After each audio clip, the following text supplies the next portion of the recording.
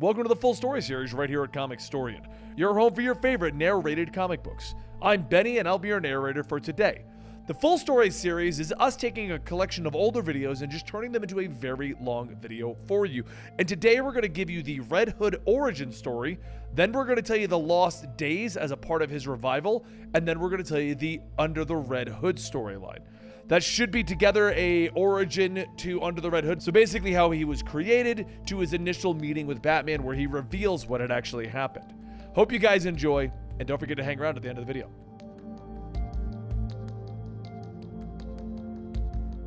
Our story begins with Batman and Robin hunting down a child pornography operation in a warehouse in Gotham City. When Batman goes in to shut it down, his partner Robin rushes into combat with reckless abandon. While this is easy work for the dynamic duo to take down these criminals, Batman does reprimand Robin for his brash tactics.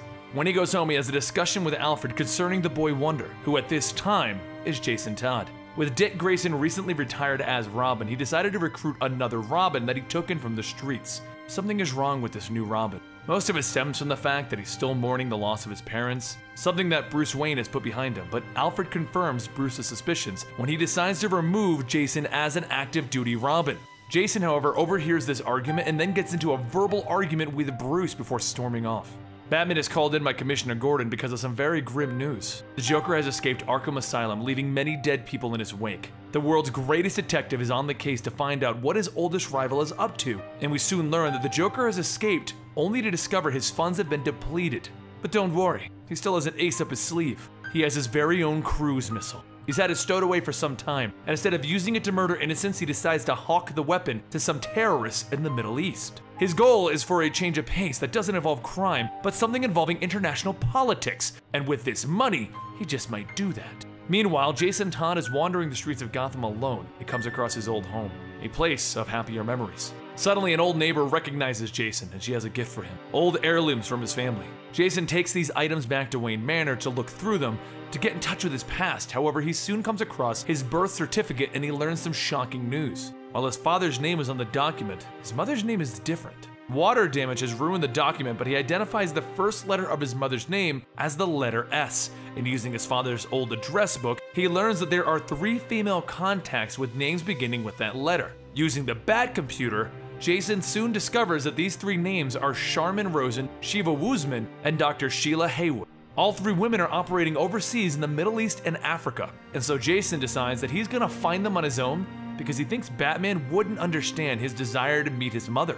Using the wealth and resources of Bruce Wayne, Jason leaves Gotham in search of his true birth mother, who might still actually be alive. Little does Jason know though, Joker has already hijacked a plane with his cruise missile to go to the Middle East. Shortly after, Batman uses his incredible detective skills to discover that Joker is in possession of a nuclear weapon that he deduces that he's taking it to Lebanon to sell to terrorists. However, Alfred informs Batman that Jason has run away, and he has to make the decision to find Jason Todd or pursue his deadliest foe Joker overseas. It's a moral dilemma for Batman that will change his life forever.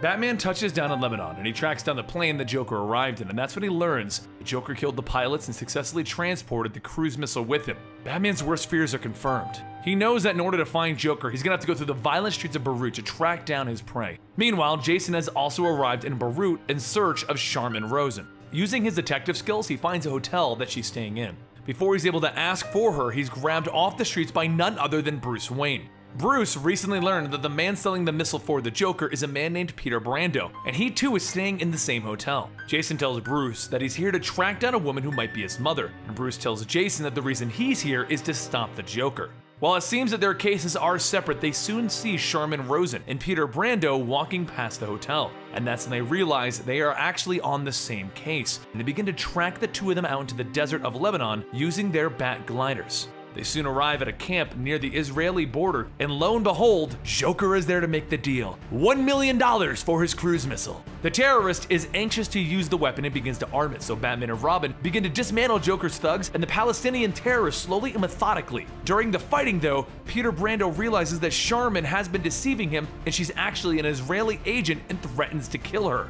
Jason, seeing his potential mother in danger, recklessly moves in to stop Peter. Before Brando can pull the trigger, the terrorist arms the cruise missile and launches it, except the missile malfunctions, creating a giant explosion. Somehow, the nuclear warhead did not detonate, but in the chaos, Joker escapes without his precious suitcase filled with all of the money he needs to start his new operation. After all of the villains are cleaned up, Batman and Robin question Charmin Rosen about her past. Had she ever been to Gotham City? And has she ever had a child there? Sadly, the answer is no, and Jason tells Batman that he will now go searching for Shiva Wuzin back in Beirut. Batman agrees to come with them to make sure that he stays out of trouble, and at the nearby airport, Joker in disguise buys a ticket to fly to Addis Ababa, Ethiopia, for reasons unknown. The search for Jason's potential mother, Shiva Wuzmin, begins with a troubling abduction in Beirut. Batman and Robin learn that she's been abducted and taken back to Bekaa Valley, and in order to infiltrate their camp, they beat up some terrorists to take their clothes as a disguise. The two begin the dread work of incapacitating the henchmen quickly and quietly, but it all seems so easy to them, too easy. They take a look in the tent where Shiva is supposedly being held captive and she isn't there, and Batman deduces that this is a terrorist training camp, and then a hit over Jason's head leaves him unconscious. Batman turns to learn that Lady Shiva is the woman in charge of this camp, and she also happens to be the woman that they think might be Jason Todd's mother. What proceeds is a magnificent duel of martial arts between Lady Shiva and the Caped Crusader. She proves to be much more than a match for Batman, and the combat is drawn out until Jason wakes up to see Batman and the woman that he thinks might be his mother fighting to the death. Jason decides to help Batman, and with a surprise strike to her back, Batman finishes off Lady Shiva with a couple of moves, knocking her out. He then uses a time-delayed charge to destroy the terrorist camp, and the two take her away for questioning. Again, they ask her a simple question: did you ever have a child? She gleefully replies that she's had many children all over the world. Batman is obviously not amused by her humor, so he takes out a dose of sodium pentothal to force the truth out of her. This time, the answer is more direct: no. Satisfied, they leave her out in the middle of the desert, left with only one more option: the Dr. Sheila Haywood. And it seems that someone else has found her first. Over in a famine relief camp in Ethiopia, an all too familiar face barges in on Dr. Sheila Haywood hard at work, and she recognizes him immediately: the Joker. He knows this woman from her troubled past in Gotham City, and plans to use her connections to gain medical supplies in order to sell them on the black market. Yes, the Joker has been reduced to hijacking trucks. Just another victim of Reaganomics. That's me. So the Joker's next plan is set. Another fateful coincidence. It takes a little time for Batman and Robin to locate Dr. Sheila Haywood in the Ethiopian refugee camp.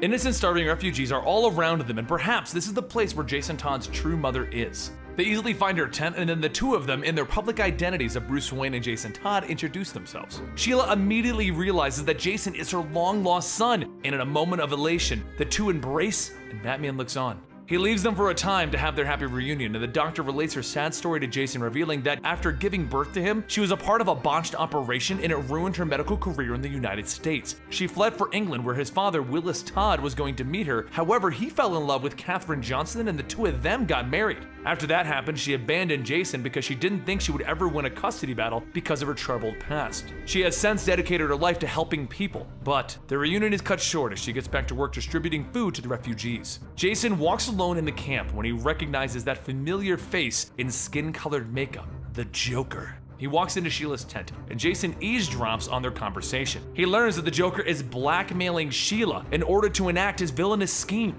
Joker leaves with Dr. Haywood to go to a warehouse where the medical supplies are being kept, and Jason follows, acting alone without Batman. He follows them to the warehouse, where he learns that Joker is taking medical crates and replacing them with crates of a lethal laughing gas to kill everyone in 4 acres after they get opened. With this grim news, Jason heads off to find Batman, and he relays the evil plan to Batman, but by the time they get back to the warehouse, they see the trucks are already delivering the crates of deadly gas to the nearby camp. Batman begins to think that they can stop them in time with his mini bat helicopter, but he has to go alone. It is a mini bat helicopter, not the big one. He tells Jason to watch after the warehouse with explicit warning: do not act until he returns. But as the bat helicopter takes off, Jason makes a bold decision to save his mother from the clown prince of crime. He goes into the warehouse and he finds Dr. Haywood, and he tells her that he knows what's going on and reveals to her that he's actually Robin, the boy wonder, Batman's sidekick. And she tells him that the Joker is long gone and guides him into a warehouse to show him something. That something is the Joker with a gang of thugs in tow. Jason turns around, and then what should have been the happiest day of his life turns into the worst day of his life as he sees his own mother pointing a gun at him. It seems that the good doctor has been embezzling medical supplies on her own to make money on the side, and if he interferes, it could make her life worse. With Jason surrounded, the Joker proceeds to give Jason the beating of a lifetime. He can barely fight back, and the Joker nearly beats him to death with a crowbar. Blood is everywhere, and his mother looks on and lights a cigarette.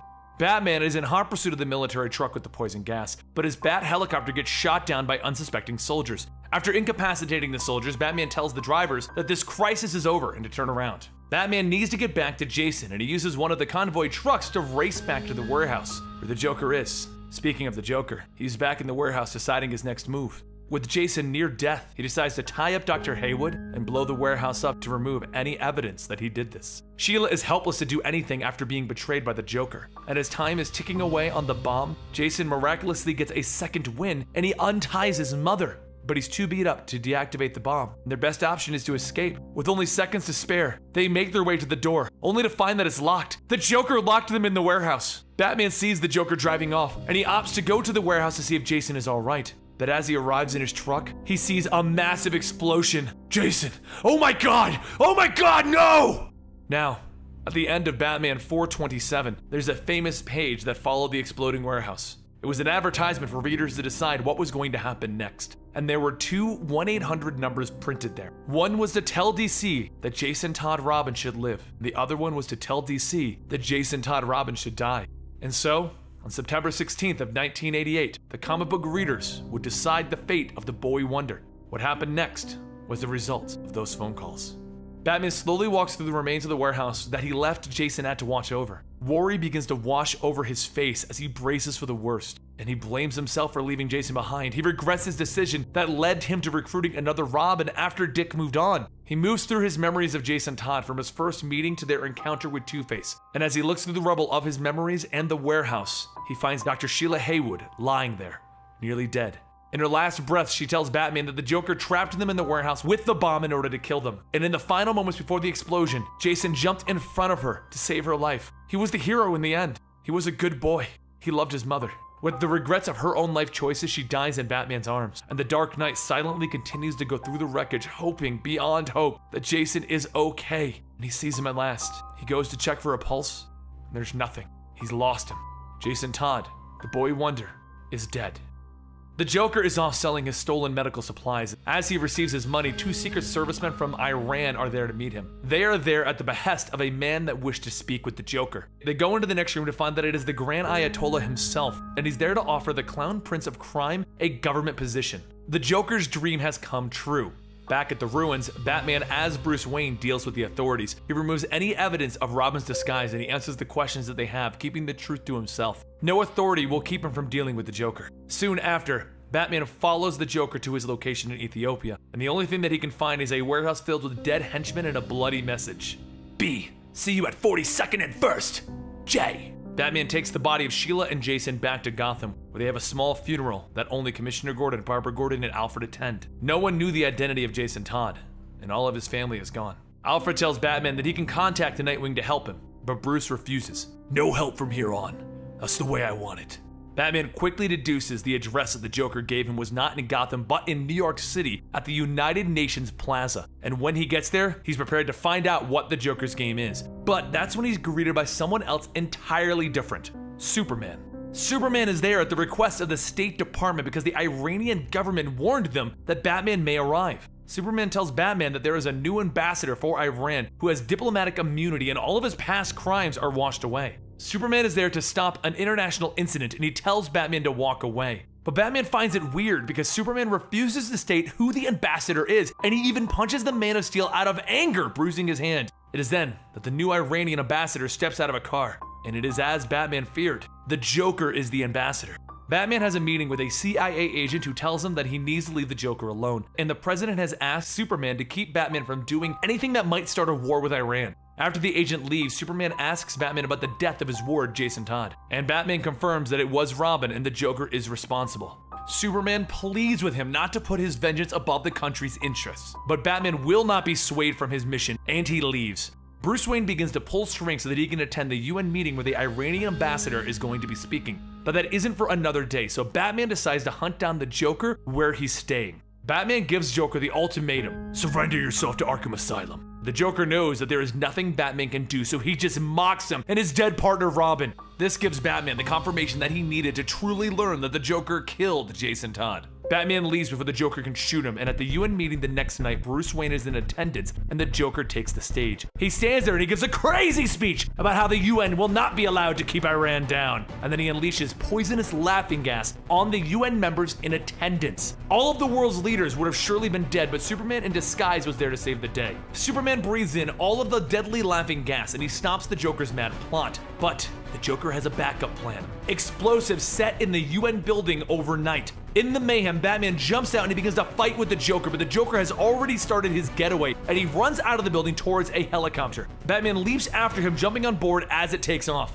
On board the helicopter, Arab bodyguards shoot indiscriminately at Batman and the Joker, wounding the Joker and killing the pilot, which causes the helicopter to crash into a nearby building, exploding with the Joker in it. Before the crash, Batman leaps out of the helicopter and into the water below, with Superman there to pull him out. Batman demands that they find the corpse of the Joker, but he knows they won't. The struggle of Batman and the Joker is once again left unresolved, with the death of Jason Todd in their wake.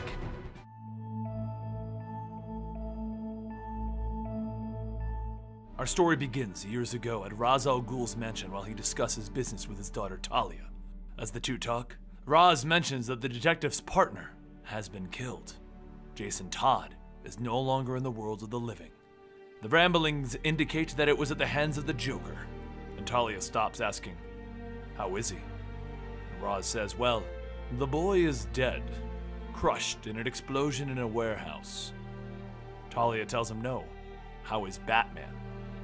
Ra's says that he is unharmed, but if you're asking about his emotional state, I would obviously have no knowledge of that. Don't act as though I am unaware of the feelings you have for him. As Ra's walks off, he tells her that they will monitor talk in Gotham, but she must mind her work. She is not to reach out to him on this. As the months go by, Talia keeps tabs on Gotham, gathering any information on Batman and his mental state. However, one night she found someone else. Someone who looked like Jason Todd. As Ra's and Talia watch from a control room, Ra's says that he wants to see it. The young man before them was unresponsive in any way, except whenever he was attacked. When Ra's gave the order, the men below began to attack Jason, and as a reflex, Jason knocked out each of them. After he was done, he returned to his unresponsive state, not even saying a word. The next day, Talia speaks with Ra's, telling him that this man is half dead, received massive trauma, has flash burns from an explosion, and he was found wandering a road in a suit and tie. His clothes were dirty with soil, and he had dirt in his fingernails, which would indicate that Ra's finishes the sentence stating, he dug himself out of a buried coffin. Talia goes on stating that he is not a clone. Their blood samples match those that they were able to obtain, meaning that this person is the real Jason Todd. As Ra's watches the doctors walking with Jason, he tells Talia that he wants her to find out how this man cheated death. Sift through every inch of dirt that he has ever walked on, and no matter what, the detective must not know about this. After speaking with the thug, he beat Jason with a crowbar, going through the police reports, and even investigating the coffin that Jason crawled out of. Talia is nowhere closer to finding any answers. As time went on, Talia continued testing Jason, and the doctor watching over him says that his physical conditioning isn't an issue, it's his mental capacity. He's not improving. He doesn't respond to anything other than when he's attacked, which could be some form of muscle memory. Jason eats, he covers himself when he's cold, but he has no sense of the world. By now, they would have hoped to have seen his brain utilizing other undamaged cells, but he's not getting any better.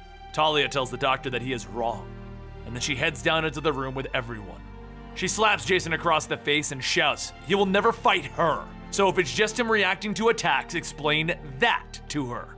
After the testing, Talia takes Jason outside and tells him that he misses him. Since losing him, he has changed. He's become unforgiving. And in a way, she thinks that maybe him and Dick Grayson gave him light, gave him hope. He feels responsible for this, feels as if he failed. He really does miss him. But as Jason sits there, he doesn't respond. And then Talia sees a single tear running down Jason's cheek. After bringing Jason back home, Ra's stops Talia, telling her that this ends now. We've had the boy for over a year. We have no clue how he came to be. This whole thing has since turned into an obsession. Talia says that Jason is getting better, and in time they will learn the truth. If not from research, then Jason himself. Ra's tells her to stop. He knows what this is truly about, and no, he won't love her for this. Performing a miracle and restoring the boy to everything that he was, and then returning him to the detective, it will not make him love her. In the morning, we will be sending the boy away to be cared for and kept, protected and sheltered out of respect for his mentor and his present caretaker. As Roz retires down to the Lazarus pit, Talia thinks that tonight they shall leave then. Centuries ago, her father discovered these fountains of youth, and since then has deemed that he and he alone will bathe in their waters. Jason was dead, murdered, buried, and mourned. But for him to return to this world is a miracle. Jason Todd was meant for something, and only time will tell what that is. She's doing this out of love and hopes that in stepping into the Lazarus pit, it will guide him into what he is to become.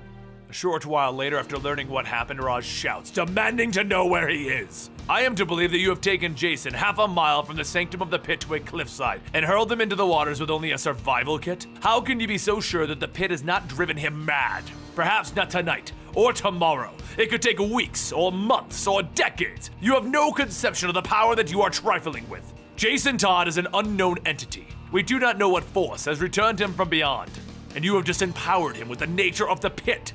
Elsewhere, as Jason walks throughout the streets, he begins to think. The Joker had murdered him, but he's still alive. The Joker is alive to hurt, kill, maim, still alive to rob people of their friends and families. He has to know what he did, how he left him, how it felt, and now he's back and no one knows why, but he does. It's obvious. He's come back to do what needs to be done. Several days later in Gotham, Jason sits in an alley looking at the Batmobile. For someone to catch Batman, they will have to wait and put the time in, which lucky for him he has plenty of, thanks to Talia, access to some very fat overseas accounts. So to lure out Batman, one would have to set up a deal that even he couldn't ignore, find the biggest fish that he could take the bait. All the while, Batman is off dealing with a fake setup. It's just to know how to deal with him. There are a few things about the Batmobile that no one except him, Grayson, and Alfred would ever know. It can sense thermals, air currents, and even has video recognition. But even there are chinks in the armor. For example, this wetsuit is made of a high-end seal work, invisible to thermal, and has reflective fibers, which happens to play hell with video. So to do this, you would have to be slow, 5 seconds per inch slow, but still leave plenty of time to plant the bomb and make it out before Batman gets back. As Jason finishes up, he heads into the abandoned apartments overlooking the alley, and he waits for him to return. While he watches, he thinks, how hard could it have been? Just kill the monster that took me away. The truth is that Batman never really did give a damn about his Robins. He was the one that made this happen. He has no one else to blame but himself. As Batman returns to the Batmobile, Jason gets ready to press the switch. Then he decides not to. Later, Jason tells Talia that it's not what she thinks. He didn't lose his nerve. He just couldn't let him go so easy. He would have never known what happened or why. Batman would never know that it was him. So instead of killing him from the shadows, he will face him. He will kill him with his own hands. Batman will see his face just before he's taken out of this world. Jason then turns back asking, will you help? And Talia tells him of course. But in her mind, she thinks back to what her father said and says that he was right. She has unleashed a curse upon this world. Later, and with Talia's connections, Jason meets with the German known as Egon. He loves ska music and drinks a disgusting cherry-flavored energy drink all day, and he murders people for a living. And he's teaching him how it's done. He brings down a man and he says, that's good, now how would you finish him? Jason puts his foot to his neck and Egon tells him that the neck is thick, it might not give. Jason then says that if he puts his full weight behind it, maybe, but he is also knocked out, so he could always stomp on the bridge of his nose and get into his brain pan. Egon says, fair enough. But you're still stupidly going for the head and not the eyes. Getting angry too easily will just waste and show that you're an idiot. As the two walk out, Egon mentions that he may have broken his ribs in there. Derek will escort him into the city to get some x-rays. Jason tells him it was probably just a bruise, and Egon stops him, telling him that he pays weekly. If he punctured any of his lungs and dies, he loses his fee. So go to the town. Days go by as Jason continues his training, but one night after returning, Derek asks, what's your story? How does some kid have enough money to buy time with Egon? Jason brushes off the question and he tells him that he always invested wisely. And Derek goes on telling him, yeah, everyone has their secrets. But I've been watching and I can tell you're good. That's why me and another guy have been talking. Maybe we can get you some work with us. Before Jason can answer, he listens and hears footsteps coming, but not coming for him. so it's best to just watch. Seconds later, Egon kicks Derek in the back and then again in the face. After he falls, he goes stomping on Derek's face, and then he tells Jason that he will forgive him. Some of his men forget that they have to refrain from discussions. Jan will take him back to his room now.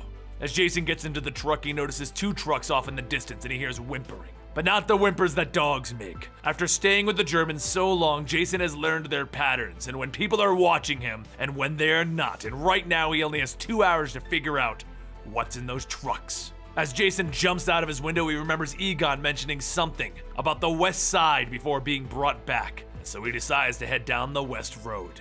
After sneaking down the snowy roads, Jason finds the west side compound and he sees trucks from before, and then he moves in closer. When he looks into the window, he sees the trucks were moving children, and by his count, there's 42 of them, all drugged, all undernourished. Jason then looks back at Egon's office and he sneaks in to look through any paperwork as to what he could be doing. And once inside, Jason finds a ledger. And though he's been writing in code, Jason can make out numbers. Big numbers. This is a slave trade. Egon is selling those children. And as Egon's men start to load the children back up into the truck, Jason says that it's going to take them about 45 minutes before they can get on the road and move out. It will leave him plenty of time. After finishing loading up all of the children, Egon's men drive out, but before they can get any farther, they find a flaming truck in the middle of the road. The passenger shouts to the driver to turn back, but as he finishes his sentence, the driver is shot in the arm. As the passenger leans back up, he feels a gun being pressed against his head, and Jason tells him that he is bleeding out through his shoulder, so he can either drive or take a bullet, his choice. A few hours later, Egon returns to the office shouting on the phone that they are 2 hours late. Find out where they went! But back in the office, the door opens and Jason tells him, "It's okay, I got them."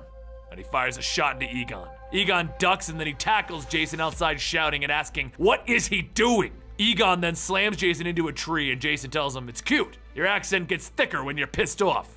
Then Egon headbutts him and throws him to the ground, shouting that he can beat him. He taught him how to fight. And Jason tells him, "No, you can't. That's why I poisoned your energy drinks." Egon stumbles back as he begins to foam at the mouth and then he falls to his knees motionless. Some time passes and Talia meets with Jason and tells him, it's funny. She finds him a teacher and he murders him. Jason tells her that murder sounds fancy. He didn't orchestrate whacking him over inheritance. He was a killer for hire and he made extra money selling children as sex toys. So tell him that the world isn't better off without him. Talia smiles and Jason asks, "What's that for?" And Talia tells him, "Nothing. It's just that you're learning."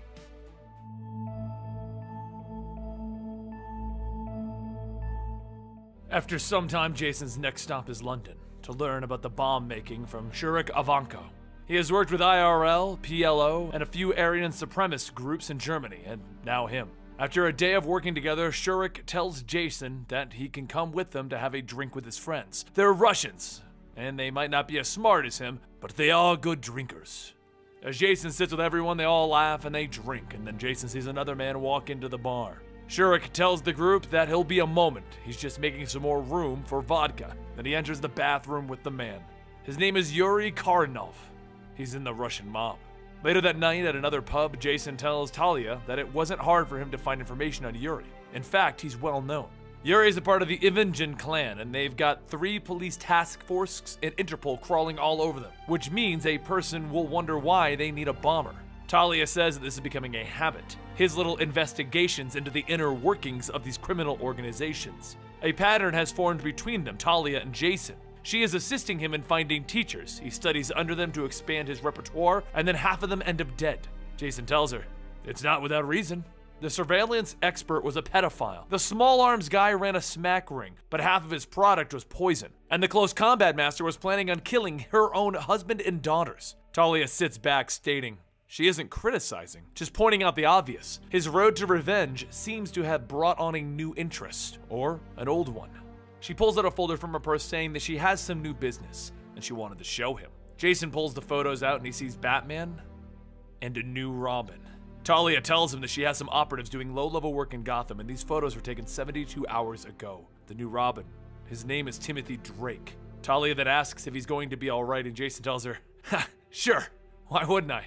As he goes back to his room, he lines the photos on his walls, and he stares. The next day, he heads out to follow Shurik to an old barn where Yuri has come out to meet them. As Jason listens in, Yuri says that they need to move their plan up by 3 weeks, and no, they don't have a choice. The longer that they wait, the more connections that they lose. Their business is already dying.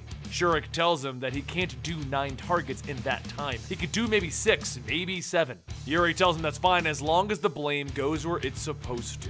And as they go on, Jason learns that Yuri has hired Shurik to detonate a series of bombs all over London and make it look like an Arab terrorist cell. The UK will focus on their terrorists, and they will leave the clan alone, seeing them as a second-tier problem. All they have to do is murder 700 people in a single afternoon. Shurik once told him that if he was going to do a big job, make sure to have a staging area, so that if the need comes, he can abandon his work and never return. As Jason looks into the warehouse where they're having their meeting at, he finds the bombs and he thinks that it's good that Shurik takes his own advice. Shurik made the bombs pretty low tech to hide the fact that they were going to be detonated remotely, but after changing around some of the wires and the faulty ones, all he'll have are duds. Just as Jason shuts the case of the bombs, Yuri's men appear asking what the hell is going on. And Jason thinks that he's lucky that they're in London and no one is supposed to be carrying guns, because that means that he can fight them off. However, through the punches, Jason hears a click and the sound of metal. A clip going into an MP5. As the gunman opens fire, Jason jumps back and he quickly sees that since he's been using handsprings, he dropped his own gun. He looks around and sees the front door is blocked, so there's only one thing that he can do. He starts pushing the boxes forward to where the bombs are being kept and he tosses one of them at the hitman. As they look at the bomb slide by, they ask, "What is that?" And Jason jumps up telling him, "It's my exit strategy." He runs straight at the door and the bomb goes off, launching him outside. And when he looks up, he sees Yuri. And Yuri tells his men to kill him. And Jason stands up telling him, "Just wait a second. I came down here to work on the bombs. Shurik told me the deadline had been moved up. And he didn't want to tell you that he needed more time, so I'm only here to help." Yuri tells one of his men to call Shurik to confirm that story, but before the call can connect, Jason vomits all over Yuri's shoes. He wipes his mouth telling him, "I'm sorry, I'm just so nervous sometimes."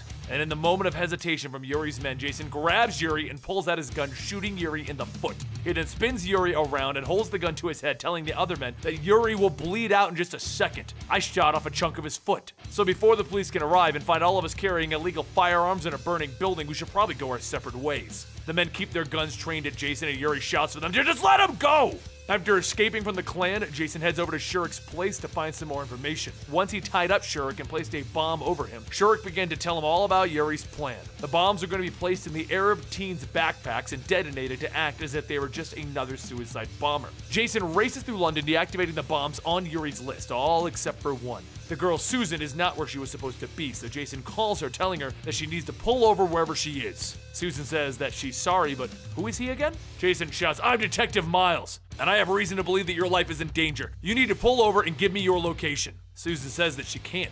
She's on the Westminster Bridge. Jason swerves through the traffic, asking, "What kind of car are you in?" And after giving the description, Jason quickly pulls up next to her. He shouts, "Hand over the bag!" And Susan says that she's not sure, until she opens the bag and sees a bomb. Susan tosses the bag out and Jason takes it and pulls the bomb out to defuse it. But as he does, a real officer shouts to Jason, asking, "What do you think you're doing parking your bike on a sidewalk?" Jason pulls his gun out and he points it at the officer, telling him to hush, "Daddy's busy." Jason continues his work and he sees that the bomb isn't set up by remote, it's set up by timer, and time's almost up. He looks over the bridge and tells the officer that he wants it noted for the record, "I did check for ships below," and he tosses the bomb. An explosion goes off in the water and everyone runs over to see what's going on. Using that opportunity, Jason jumps back on his bike and he heads back to his hideout. Right now, he just needs to get out of there. There's too many people that have seen his face today and he should have enough time to. But as he opens up his door to his flat, he sees Yuri and his men, and he tells them, "Hey, you wouldn't happen to be here to fix the toilet, would you?" He runs in, knocking out the first few men, and then he takes out his gun and starts to shoot out the rest of them.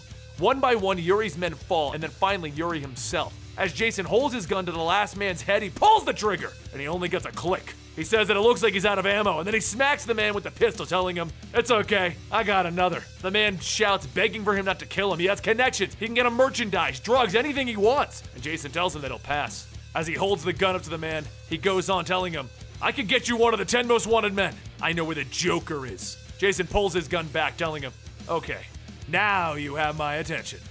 It doesn't take long to find out that what the man was saying about having the Joker's location was actually true. However, the problem right now is that he can't hear much because of some audio issues. The one thing that he can really make out is that the Joker is asking if everyone's happy now, because apparently he just shot 2 of his own men. The Joker was to meet up with some armed traffickers, and he said that he would bring 4 men with him, and he ended up bringing 6. Since the traffickers were getting a little edgy that he brought 6, well, the Joker just killed 2 of his own men to make it more even for them. He shouts, "Now that we've got that out of the way, shall we continue and get this little shindig into full swing?" What the Joker is buying is something new. It's a liquid that can travel through water, and once exposed to the air, it bursts into flames. The Joker is revamping his original plan of poisoning Gotham's water supply, so when people turn on their tap, flames will shoot out instead of water. The trafficker says that he can get them the shipment by water, the Port of Los Angeles, Site 7 in 4 hours. As the night begins to set, Joker meets up at the docks to get ready for the exchange, but as he stands there, he sees a car speeding towards them. Joker tells one of the traffickers that, there's a dune buggy heading right for us, so do that thing where you shoot at it a lot to make it stop. The traffickers open fire on the car until it comes to a rolling stop right in front of them. But as the traffickers move in to take a look, Joker decides that it's best to just run now. Seconds later, the car releases a gas into the air, causing all of the traffickers to stop and cough, and then Jason jumps out of the trunk and he fires a shot into the Joker's leg. Jason then heads over to where the Joker fell and he tells him, "That's gotta hurt. Just hang in there. There's a lot more of it to come." But before he can open fire again, he's shot in the back by the traffickers and the Joker laughs. There's gonna be a lot more of that too. Jason quickly grabs the Joker and he pulls him into a warehouse, telling himself, "It ends right here, right now." And the Joker says, "You know, it won't take them long to get through the door, so whatever dance party you've got planned, I'm coming close to pumpkin time." Jason takes out the nozzle of gas and says, "Don't worry, this won't take long," and he pours the gas all over the Joker. The Joker laughs as he coughs. "If I'd known this was gonna be that kind of a party, I would have worn shorts." But as he continues to laugh, Jason takes out a lighter, telling him, "Shut up." He looks at the fire thinking, "You're gonna laugh at first, but then the pain will hit and then you'll scream. But after your lungs go out, well, you'll be gone." Jason starts remembering back to when the Joker was hitting him with the crowbar, and then he flips the lighter shut. The next morning, Jason tells Talia that he didn't do it because he was rushed. It just simply wouldn't have been enough. It would have been a quick and agonizing death, and the world would have been a much better place for her, but when he thinks about it, he really doesn't care about the world. He realized that this isn't about the Joker. Hell, it's not even about Bruce or even himself. It's about all three of us. When this ends, however it ends, it'll be me, the Psycho, and Batman. Talia asks if he's still planning on killing Batman, and for a moment, Jason smiles. He says that he knows that she doesn't want him to, and he gets that she loves him, but he's not sure murdering him is part of the plan anymore. Talia says that if you won't murder him, then punish him. Take what is most important to him. Take Gotham from him. Be the man that he never would be. Cross that line. Jason pauses for a moment, and then Talia says that her father is dead. He's gone. Ra's al Ghul is no more. He did it. The Batman. So punish him. Punish him for all of them. And then Talia leans in and grabs Jason by the shirt and kisses him. Later that day, Jason wakes back up to see Talia gone and a message on his computer. The message says that the purchasing of Wayne Tech was successful, and the trail of him never existing ends with the coffin maker. So they also have a new business deal. There's a man going by the name of Hush, and you should probably meet him. Later that night, Hush asks, "So you got insight on Batman, right? What's it gonna cost me?" And Jason tells him, "Nothing. But when the time comes, I want to face him in person." Hush tells him, "Fair enough. There's also something else that I've heard. The Riddler claims that he solved the mystery of Batman's identity. He claims that he's Bruce Wayne. Is that true?" Jason waits for a moment and he tells him, "Yeah, Bruce Wayne is Batman." As Jason heads out to the hideout, he finds the company that Bruce uses to make his gadgets is now within his grasp. So everything Batman has, he can have. Talia also left behind another present, a replica of a dagger her father once used. Jason then thinks back to his days as Robin, and Bruce telling him not to take the Joker lightly, that he's not like the others, that he can't be reasoned with. If he's not careful with him, he will die. And as Jason thinks back on those words, he holds up the Red Hood mask.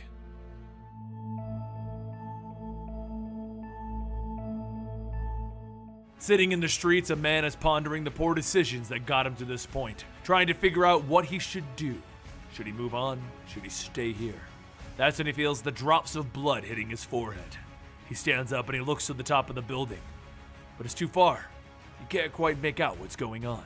If only he understood how important this moment really was, the true magnitude of what was happening above him. It's because it's actually the battle between the Red Hood and Batman, and that blood is the Bat's. He falls to the ground and the Red Hood takes out a knife, pointing it directly at him. Tired? Batman thinks about it. This guy likes to talk, but it's not ego, it's a distraction.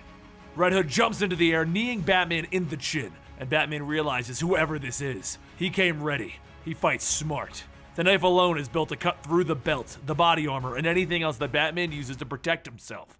Using the small opening that he sees, Batman grabs the Red Hood by the jacket and hurls him off of the roof. As the Red Hood drives his blade into the wall to stop himself, Batman comes barreling down on top of him, kicking him off of it and sending him to the alley below. He lands on the Red Hood and he begins to swing at his head, but Red Hood reaches up, grabbing at the cowl, tearing it off, leaving Bruce Wayne looking back at him. Red Hood and Batman both stand up and they stare at each other. "Look at you. I guess we should keep it even," the Red Hood says as he releases the pressure holding his helmet on. He lets it hit the ground with a thunk, and Bruce stares at him. Oh God. But this is not where the story begins. Oh no. It starts 5 weeks earlier. Lucius Fox arrived to inform Mr. Wayne that all of his R&D tech is about to hit the public sector due to a hostile takeover of $560 million. They also removed Bruce Wayne from the board of directors. Realizing that this means that at best he loses his future development and at worst, every psychopathic enemy of his gains use of the Bat Toys, Bruce suits up and he heads out for the night. Over in a warehouse in the seedy part of town, a bunch of gang leaders talk about the situation with Black Mask running the show. Then they begin to question who set up this particular meeting, because Black Mask doesn't seem to be here. They all thought it was each other or Black Mask himself. And then a scattering of bullets hits the table and everyone looks up to see the Red Hood standing there with a gun. He welcomes them to his new organization. Here in the Red Hood gang, you'll get total protection from Batman and the Black Mask. Oh, and you have no choice but to join. To hammer home his point, he throws a duffel bag full of heads onto the table. There are your lieutenants. It took me about 2 hours to kill them all. Imagine what I could do with the whole evening. Word quickly got back to Black Mask, who wasn't exactly happy that he just lost his troops. So he brought in someone else to help kill this mysterious Red Hood, Mr. Freeze. The next night, Batman is off doing his usual, beating up thugs and hanging out on rooftops, until Nightwing shows up to say, "Hi." Batman turns to him, "Are you checking up on me?" And Nightwing grins. "It's exactly what I'm doing here, in light of recent events. Bloodhaven is your home. New York is where you work now with the Outlaws. How does Gotham fit into that? Good to see you too. I'm working a case. If you want to stay, I won't stop you." Meanwhile, Black Mask has his best men working on making Mr. Freeze a new suit. His assistant David walks in telling him that he has information on this new player. He goes by the name Red Hood. Black Mask then looks at a monitor overlooking the harbor. "I'm already ahead of you, David." Down on that harbor, thugs are loading up weapons that Black Mask has secured until the big boot of Batman comes flying in, kicking him in the chest. Nightwing jumps in after him, asking the guys, "Hey, where'd you get the guns? High-tech gun show or off the internet?" The two then show us why they're the greatest superheroes in the world, as they flip, punch, and cartwheel around to these thugs, dropping them one at a time. And eventually they make their way inside and they pop open one of those crates to find Joker bombs, Captain Boomerang's boomerangs, and Mr. Freeze's guns. Both of them wonder who's been trading off the weapons of Batman's enemies. And then the bombs begin to tick. Batman shouts, "Move!" And through the fire and destruction, Red Hood is watching from the pier. He watches as Batman and Nightwing swim up, and he makes sure that they see him as he takes off on the rooftops. Batman and Nightwing give chase, and right away they notice that the Red Hood is fast, agile, and capable of every move that he is attempting to make. He's been trained well. And Batman notices that there is something about his moves, something that stands out, something familiar. As Batman throws a grappling line around the Red Hood's hand, Red Hood cuts it off before it can even go taunt. He looks back at Batman almost as if he knows what Batman is thinking. How did he know that I was gonna cut that cord? And then he leaps through a skyline and into a dark room. Nightwing looks at Batman. Impressive. Nothing we haven't seen before. And they both leap. Or done before. They both come crashing in after Red Hood and they look around. Batman tells Nightwing, "Stay sharp." And that's where we see where this Red Hood character was leading them. Into another warehouse with Amazo. Amazo is a highly advanced android with the abilities and powers of the full Justice League, with the primary function of destroying them. Batman and Nightwing are outclassed in every way. Batman leaps over Amazo's head using bat grenades on him, only to have Amazo knock them away smiling. "You'll have to do better than that." Batman turns his back. "I did." Amazo then notices another explosive in his leg and the entire area explodes as Batman takes cover. Both Batman and Nightwing run out of the building as Amazo runs through the wall, chasing them. As Batman and Nightwing leave, Batman tells him, "It's an older model, no Plastic Man or Green Lantern ring or Wonder Woman lasso." And Nightwing tells him, "Well, I feel lucky then." Amazo leaps into the air, demonstrating flight as he grabs Nightwing, but Batman throws a grappling line onto Amazo's leg and he gets pulled along. As Nightwing takes out 2 batarangs, he jams them into Amazo's ears. All 3 of them begin to tumble back down to the ground, and as they catch themselves on a fire escape, Amazo tears it out of the wall. Heat vision and strength are displayed as the Caped Crusader and his former sidekick dodge and mess with him. Batman eventually gets his plastic explosives onto Amazo's eyes, taking those out of the equation, and then he runs Amazo over with a Batmobile. As they load up trying to figure out who is buying and selling high-tech villain weapons and killer androids, Red Hood makes a call. He calls up Black Mask and he asks, "Can I call you Mr. Mask? Or Blackie?" Black Mask replies, telling him, "I'm thinking of killing you." And Red Hood tells him, "Now that is no way to start our relationship. I have something that you want, something that you thought you were gonna get. Pretty sure it's a top shelf item." Black Mask curses and then asks, "What is it?" "It's a box filled with 100 pounds of kryptonite." Black Mask's eyes go wide. Yeah, I'm gonna need that." Red Hood negotiates it down to $14 million tonight, and he gives them a place to meet. But once he hangs up, Black Mask has another idea, and he sends out Mr. Freeze to that location. The door to the warehouse opens, and they walk in with a briefcase of money to show the Red Hood. Red Hood points his guns at Mr. Freeze. "How do I know you didn't shove Chinese newspaper under the top layer?" Freeze stares at him. "It's actually 6 inches of Gotham Guardian." And he opens fire on Hood. Red Hood fires back with a crack, and the freeze gun blasts the wall with a scrag. Red Hood leaps over, tumbling onto the ground, dodging the regular bullets from the thugs. And then all of the crates in the room open up, showing turrets, and they kill everyone but Freeze. Red Hood then leaps over Freeze's head, slapping a bomb onto his helmet, which blows up, not even breaking the glass. "You have succeeded in making me angry." And then a grappling line fires around Freeze's arm, and Batman informs him, "You're not the only one." Nightwing and Red Hood begin trading blows until Red Hood hits another button, popping more turrets out that open fire on Freeze again. Freeze is unfazed as he throws the Batarang aside, and then he blasts the ground, lifting himself into the air and out the roof. Nightwing walks over to Batman to inform him. Red Hood split as well.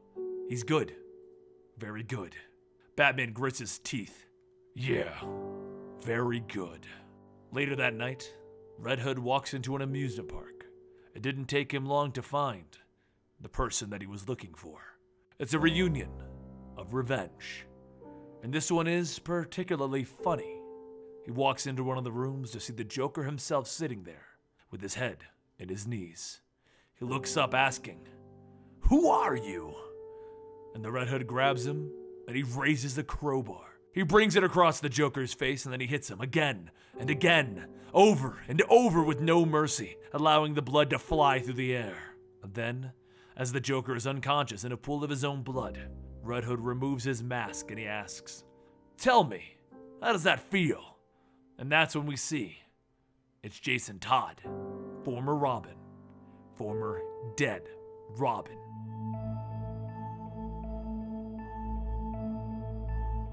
The Red Hood is still off causing problems for Black Mask though, as he blows up another of his transports. Black Mask turns to his assistant wanting to know, "What did we lose?" He's told that it's a bunch of rifles, and he responds by telling the assistant to send down a couple of his best men, to which Daniel, his assistant, replies with, he already did, and now they're missing.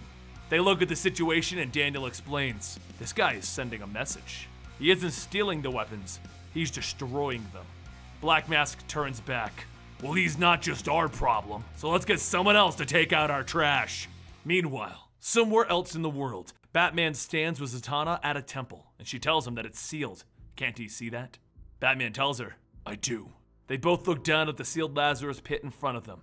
"So why did you drag me out here if you already knew that it was sealed?" "I didn't seal this one when I destroyed them all." "Alright, but why am I here?" "Can the Lazarus pit raise the dead?" "No, it rejuvenates the living." "Is that a theory or a fact?" "I guess it's a fact, but, well, it's what I've always heard." "Then it's a theory." "I still need to know why you wanted me here, Batman." "I needed someone that I could trust, but I had to settle for you." He then takes off in the Batplane as Zatanna is left to wonder what that was all about. There is tension between Batman and Zatanna, and it's from Identity Crisis. I'll link that down below. Meanwhile, in Gotham, Onyx is looking at some of the thugs. She jumps down into the group and begins to beat them, demanding to know who they work for. And they tell her, the Red Hood. Meanwhile, over at Star City, Batman is looking at a living Green Arrow. He died and was raised from the dead recently, and Batman wants to know how.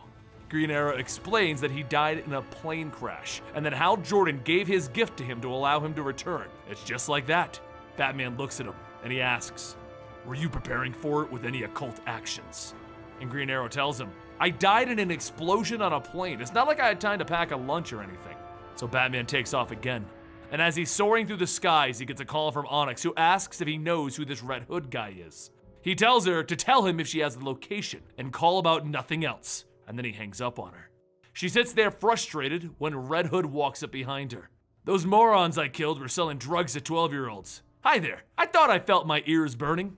She looks at him. "You're the Red Hood." Very astute. What was your first clue? They both look at the thugs and he asks her, "So what did I miss?" Well, they seem to want to know why Black Mask hasn't killed you himself yet. Well, I guess that tells you that I'm either lucky or very good. Either way, I seem to have made myself an enemy out of all of the bad guys. Over in Metropolis, Batman knocks out a goon as Superman swoops in covering him. "I had him, Superman. I never had a doubt. Now why have you come to Metropolis to stop a bank robbery? If you had called ahead, I would have gotten us theater tickets." "I came to talk." "Really? Because I was serious about the theater tickets. I really need to talk." "All right, let's talk." Back at the warehouse, Red Hood drops a smoke grenade on the table and he leaps in. "You can watch me or join me, it's up to you." And then he jumps into the fight. He throws one guy into a wall and Onyx looks down and decides, why the hell not? Back with Batman and Superman, Batman asks Superman about the time that he died. Superman explains that he didn't die, he mirrored death with a Kryptonian coma. And Batman looks at him. "Did you? Or is that what we told ourselves so that it would all make sense?" "I don't know. We've seen a lot of people rise from the dead, Bruce. Metamorpho, Green Arrow, Hal Jordan. It's not science." "It has to be for me. I've always had the answers. The facts for every one of them that we lost. Whether they thought it was heaven, or God, or even magic. Magic is just another realm's science." He forms a fist and he raises it. As Superman asks him, "What is this about?" And Batman softens up. "I don't exactly know." Back at the warehouse, the two individuals, Red Hood and Onyx, find themselves surrounded with the bullets flying over their heads. But that doesn't stop them as they kick and drop every enemy that they find until they decide to make a break for the door. They run outside and that's where Hood has a weapon waiting, a Gatling gun, and he opens fire, murdering every single person in the building.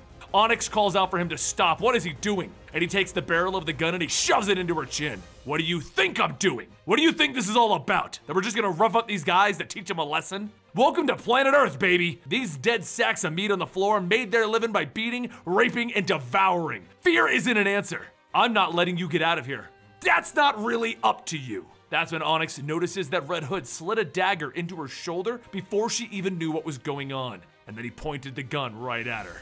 Batman flies back to Gotham thinking to himself, the armor has to be light enough to move to fight, but strong enough to protect. Sometimes, a great many times, it's not strong enough. It didn't protect Barbara, who's fighting from a wheelchair, and it wasn't strong enough for Stephanie Brown, and it certainly wasn't strong enough for Jason. Willful Jason, who ignored danger, spat at risk, who was never frightened enough. I've always wondered, always, was he scared in the end? Was he praying that I would come save him? In those last moments when he knew that I wouldn't, did he hate me for it? Back in the alley, Red Hood stands over Onyx and he tells her the truth is, we need to kill everyone. He pulls the knife out, giving her a compression pad to stop the bleeding, and she hits the ground as he tells her, this is the part where you get up and you fight me. Then from behind him he hears someone has joined the party. He turns his head and Batman tells him, no. Wow, I didn't even hear you land. That plane is really stealthy when you want it to be. You can be so quiet! And crack, crack, crack! The Red Hood opens up on Batman with his guns. Batman runs into the building and Red Hood gives chase. Batman runs into the back of it and he slaps an explosive onto a dumpster. So as the Red Hood runs out into the alleyway, he jumps out, shooting at Batman. The dumpster explodes, forcing it towards the Red Hood, who leaps over it. And as he jumps into the air, Batman throws his grappling line around Red Hood's foot, yanking him back down to the ground. Red Hood chuckles. You are beyond thought. You act on instinct, Batman. A finely tuned instrument. A body trained to perfection. Techniques honed and mastered, along with expensive toys. Red Hood slices through the line. But you're not the only one with toys. And he fires a device at Batman, hitting him hard. Batman falls over, telling himself, that's impossible for Red Hood to have that. It's a device from Cord Industries that I ordered from them. Special. How can he have it? No more questions. No more dead ends. No more guessing. Tonight I find out the truth of this. And as Batman tells himself this, he throws explosives at Red Hood, blowing up the area, throwing him aside. They both run along the rooftops as Batman calls out, I need to know! And Red Hood continues to taunt him as they go back and forth. That's right, I want you to ask yourself, what have I done? Tell me! Murder!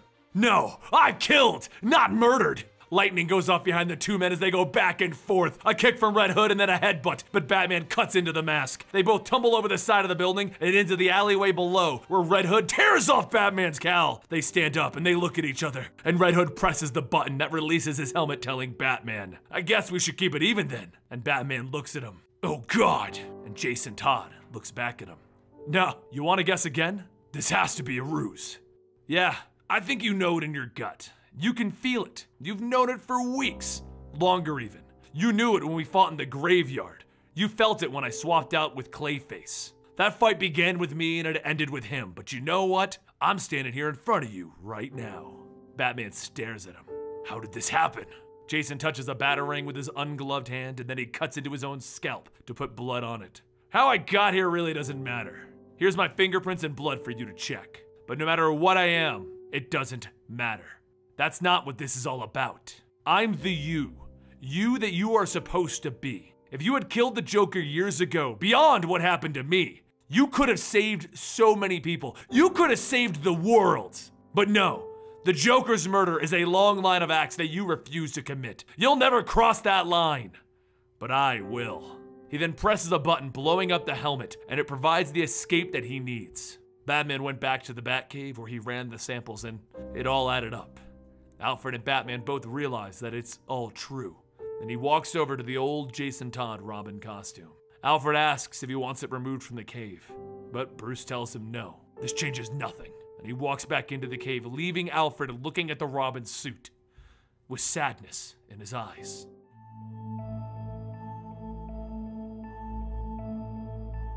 Alfred stands over the grave of Jason Todd as two men ask him if they are needed. Alfred tells them that they are no longer needed. He'll take it from here. They can take 5 hours off of guarding an unmarked grave. They ask if this means that they are to maintain watch on the other grave sites, the Waynes, and Alfred tells him that they can assume correctly. Then he walks to the wall to inform Batman that it's safe to come in, which brings us to the graveyard where his body was buried in an unmarked grave. Through the rain and the wind, Batman walks to the grave to retrieve the coffin to confirm that the body is missing from the site. And as he does this, he remembers when he met Jason Todd. It was a late night in Crime Alley, and when he returned to the Batmobile, he found the incredible car on blocks. Someone had taken one of the wheels off of it, and while this perp could have gotten away with it, he decided to come back to get more tires. That's when Batman sees it's a young boy, Jason Todd. Batman went back to the Batcave where he explained to Alfred that they were redesigning the tires and hadn't replaced the hubcaps, along with the security systems being down from the night before. It was the perfect time for someone to take the tires off of the Batmobile, and this boy did just that. Alfred tells him, "Well, it seems you and this boy were fated to meet." Jason became Robin, the newest in a line of sidekicks for Batman. Alfred fully believed that if he hadn't intervened, Jason would have become a part of the crime element instead of a sidekick to the Dark Knight. And while at times this boy was brash and over the top, Batman liked having him there. But now, things were different. Jason Todd had returned and murdered thieves, crooks, and killers. He returned as the villain the Red Hood after he was supposedly killed at the hands of the Joker. And after revealing his true identity to Batman, Batman has been awake for 80 hours trying to disprove that it is Jason. But early on, Batman saw the anger in Jason's eyes, the darkness within. Jason always wondered why they didn't finish off the thugs, become more brutal with them. They deserved it, didn't they? Wouldn't they just repeat their actions once free again? And as Batman finished his research on the coffin for what must have been the 20th time, he realized what he was missing. There was never a body in this coffin. Jason was never buried. Across town, Black Mask's men are working on their latest project, when Batman comes bursting through the wall yelling for everyone to get out. He runs to the nearby walls, tearing them open to reveal the explosives lining the facility. As he begins to tamper with the bombs, Red Hood comes over the radio. "Freezing won't work. I set up sensors so if you tried that it would go off." Batman preps a batarang to catch the Red Hood, but Hood tells him to calm down. "I'm just a fly on the wall, Batman." Batman flings the batarang, cutting off the camera, and Jason tells him that he has 7 seconds to save an empty building. "You won't even bother." Batman thinks about it and he leaps out the window as the whole building explodes. And from a building nearby, Jason tells himself, "I love to watch him work." Black Mask gets the report that the Red Hood has just taken out a whole building, ruining an entire operation. He's also riding around blowing up the transport trucks, killing the men and destroying the weapons. On top of that, he's purposely finding all of the manufacturing locations and killing everyone inside. He's eliminating all competition. And Black Mask freaks out. Then why isn't he dead? His assistant tells him, truth? He's better than anyone we have. Black Mask asks again, why isn't Batman removing the problem then? His assistant offers the idea that maybe Batman is letting the gangs fight it out. And Black Mask asks, what is this? A tennis match? No, he can't catch this guy either. Black Mask looks out the window. Can you feel it? We're stuck in the damned crosshair. And then he realizes what's outside his window. Red Hood, looking at him with an RPG pointed right at his office. Damn it to hell! Black Mask yells as he runs out of the room. Jason snickers. Haha, wow, he can really run when he wants to. And he launches the RPG, taking out the entire floor. As both Black Mask and his assistant are now wandering the streets, Black Mask asks, how did he do that? The whole floor was fortified against airstrikes. And his assistant informs him, all except the east window. They were repairing it. As furious as he is over what happened, a man from behind him asks, do you want some help? Everyone turns their guns to whoever this is, and that's when they see, it's Deathstroke.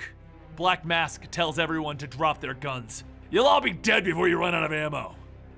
Smart man. I've come representing the society, and I'd like to know if you want to join. Both Batman and Jason are watching from cameras, and they both respond with a definitive, damn it. The offer was simple. If Black Mask saddles up with the society, Deathstroke and this organization will supply him with a superpowered individual who can take out the Red Hood. But he's kind of angry after they present their offering. They gave him a couple of superpowered individuals, Captain Nazi and Hyena. Deathstroke tells him, I think you're underestimating the Nazi and Hyena. But Black Mask isn't about to back down. The Nazi is like 150 years old and he's blind. You gave me a blind supervillain. Not entirely, Mask. He has cybernetic implants that help him see. In black and white! If the Red Hood steps in front of a Christmas tree, he vanishes! And I thought the Hyena was dead. One of them is dead. This is the other one. I thought the other one was a chick! For all I know, this one is a chick. I didn't care to check under the hood. How about you? Pass! Deathstroke has had about enough with the Black Mask's attitude though, as he tells him, listen to me. I say this not with respect, but as a reminder that I'm a breath away from killing all of you. There's a third member on the way, and it makes this whole thing a perfect combo. The Red Hood will be dead. Fine. And Black Mask and Deathstroke look out over the city. Hyena looks kind of like a girl from behind. I was thinking the same thing, Mask. A short while later, as Red Hood is killing more of the Black Mask's friends, the Nazi and Hyena leap in to kill him like they're supposed to. Red Hood flips out of the way. Oh my goodness, I've been bamboozled. He lands opening fire on them. You people aren't the most subtle strategists. They keep leaping at him and he keeps shooting, but the Nazi continually blocks the shots. After throwing grenades at them, he blows up the Nazi, but Hyena jumps on him, pinning him down. The Hyena growls at him. Too slow. And he tells Hyena, or I'm stalling. Yeah, I'm stalling. Batman leaps in, knocking the Hyena out as Red Hood asks him, what took you so long? Couldn't decide if you wanted me to live? Batman puts up his fists alongside Jason, telling him, shut up and fight. Almost like it's programmed into them, they're right back to working as a team, using combos and team maneuvers to fight off against the enemy. And as they're beating down on the Nazi, Count Vertigo arrives, dropping Batman and Red Hood by screwing with their ears and eyes, something that doesn't affect the Nazi and Hyena. While Jason is down, Batman turns on a mode on his cowl to block the effects of Vertigo when he gets back up. But it's not enough. He's still not fighting at 100% capacity, and Jason has an idea. He crawls over to Hyena, jamming needles with adrenaline into Hyena, driving it mad! Batman gets Vertigo sent onto the Mad Hyena, and it lunges onto its own teammate. During this time, Nazi has gotten back up and he begins to choke out Red Hood. But that's when Red Hood grabs a taser, shoving it into the Nazi's cybernetic eyes, burning out his entire head and killing him. Red Hood leaps up to a fire escape, telling Batman, just be happy I only killed one Nazi today. Batman watches as his former sidekick, the boy that he saved, runs off, now a mass murderer. And he realizes, it's time for this to end.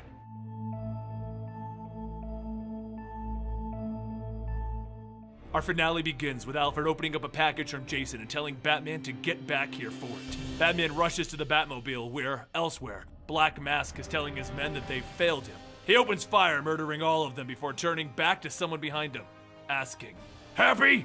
And Red Hood replies with, getting there. As you can see, Black Mask has finally decided to stop trying to fight Red Hood. Back in the Batcave, Alfred opens up the package to find nothing more than a lock of green hair. Batman knows right away what this means. Jason Todd has his own murderer captive. He has the Joker. Back with Black Mask and Red Hood, Black Mask asks him, "What the hell do you mean getting there? I just signed a contract by wasting all of my second-in-commands." Hood doesn't even uncross his arms, and I appreciate that. "I don't want your damned appreciation. I expect your obedience." "I think you may have misunderstood the terms of our agreement, Mask." "Really? You come to me wanting to end this, claiming that you are done with the whole Mad Bomber routine and wanting a seat at the table. But now my gut is telling me that you've had a change in attitude. Am I wrong?" Red Hood doesn't even move. Probably not.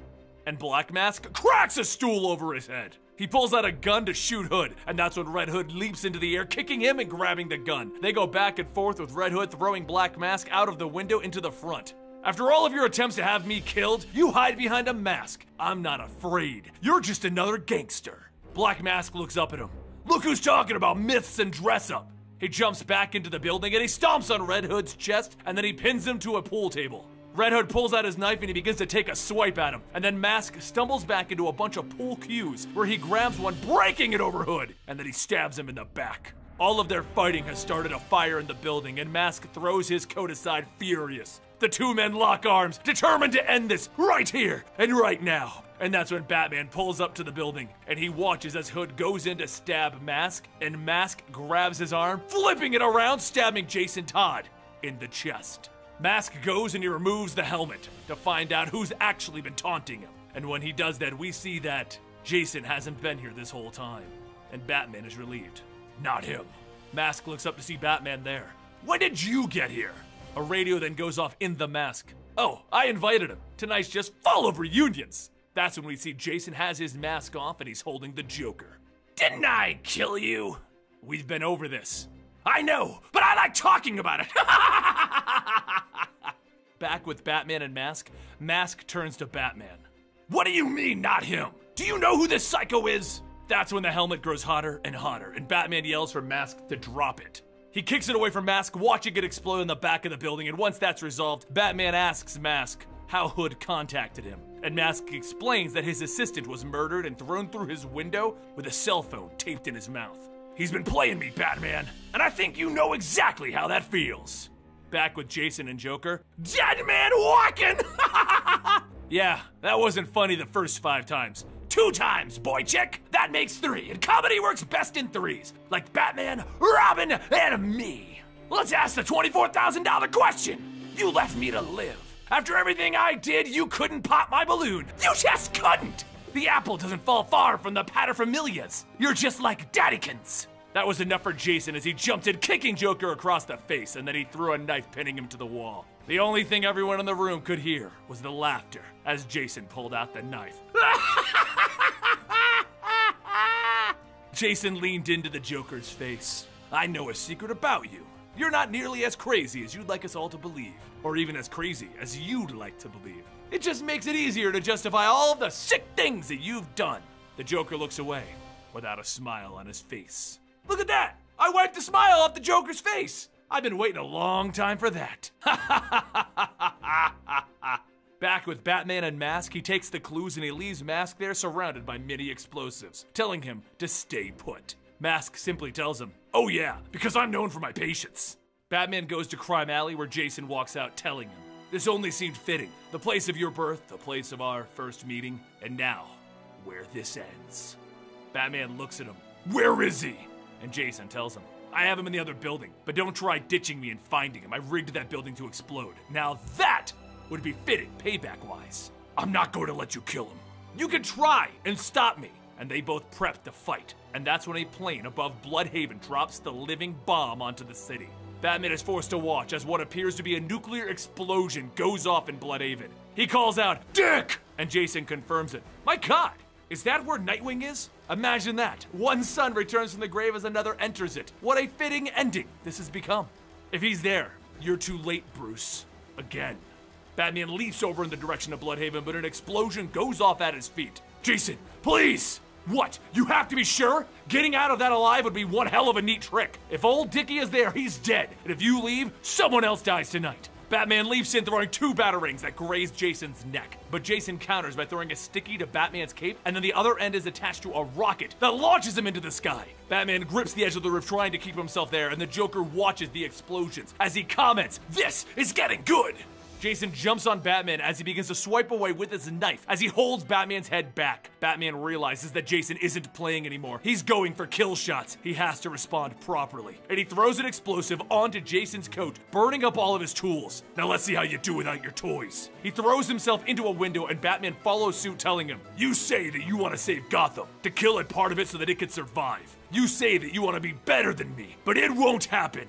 All the while, he's beating on Jason, throwing him around, and as he stands over the defeated Jason Todd. "I know I failed you, but I tried to save you, Jason. I'm trying to save you now." And Jason points a gun at Batman's face. "Is that what you think this is about? You letting me die? I don't know what clouds your judgment worse, your guilt or your antiquated sense of morality. Bruce, I forgive you for not saving me." Batman looks on saddened by the thought.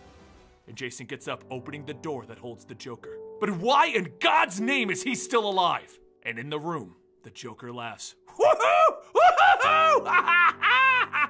We got ourselves a party!" Jason walks in, punching Joker in the chin, knocking him over into the explosives, and he shoves the gun into his face, ignoring what he has done in the past, the friends that he crippled. I thought killing me, I would be the last person that you would ever let him hurt. If it had been you that was left in a bloody mess in that room, I would have done nothing but search the planet for this pathetic pile of evil, this death-worshipping garbage, and I would have sent him off to hell. You don't understand. You've never understood. What? Your moral code? It's too hard to cross that line? I want him dead, maybe more than anything I've ever wanted before, but if I do, if I allow myself to go down that path, I'll never come back. Why? Why what? Why do all of the Cub Scouts in spandex always say that? If I cross the line, there's no coming back. I'm not talking about killing Cobblepot or Scarecrow. I'm talking about him. Just him. Doing it because he took me away from you. Well, you don't have a choice, Jason tells him, throwing him a gun. You either kill him or I will. And if you want to stop me, you'll have to kill me. Me or him. Decide. Put the gun down, Jason. 1. Don't. 2. No! 3. And in that moment, Batman threw a batarang into Jason's neck. And as the blood spilled onto the ground, Jason hit the dirt. The Joker laughed at it all. After all of that, you found a way to win. And yet, everyone loses. Don't you just love how this is ending? Joker then grabs the gun, shooting the explosives next to him. And the entire building goes up in smoke and fire. You see, fate is a funny thing. It swells up like raging waters that we are forced to travel. It provides no exit, no deviation. It drops us in a bottomless ocean and compels us. We either swim or drown. And sometimes, as we struggle against the tide, a great truth arises. And there you have it, the conclusion to the origin and Under the Red Hood storyline of Red Hood. It's a little all over the place because the original storyline just has him dying. Lost Days shows a part of his return, kind of, and then Under the Red Hood is the big reveal that he was there. They don't flow easily together, but hey, I thought it would be a good one to do for you guys. Don't forget to subscribe to the channel, hit that like button, and I'll see you next time right here.